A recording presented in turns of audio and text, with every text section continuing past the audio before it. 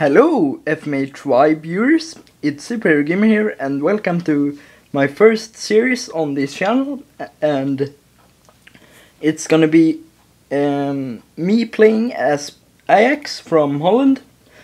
And to get started, I got a team report at the beginning of the season which stated that and here is the leagues that I loaded, by the way, that stated that we had a good team considering Dutch standards, but that we should strengthen our defense. And I made a defensive signing of Sol Campbell.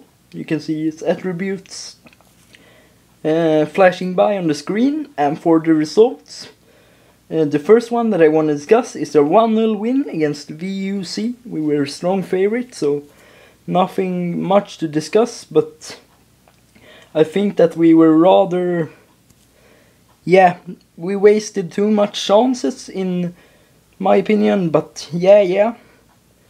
And the next game I want to discuss is our 3-1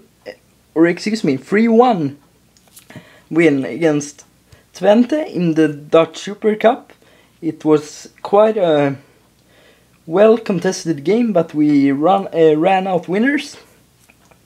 And the next result I want to discuss is our friendly 3-0 win against Norway. They were very big underdogs against us, so we did what we had to do. And for our first Eredivisie game, we actually lost 1-0 against RKC, which was kind of a surprise considering that we were strong favorites. And the next game I want to discuss is against Utrecht. We won that as well. And the next after that was actually a very big game for me personally, because we were facing our fellow top contenders PSV, and it ended in a 0-0 draw. And for our last result, we won against ADO Den Haag. So considering all our results in this month, I will say that we were on quite a good run of form.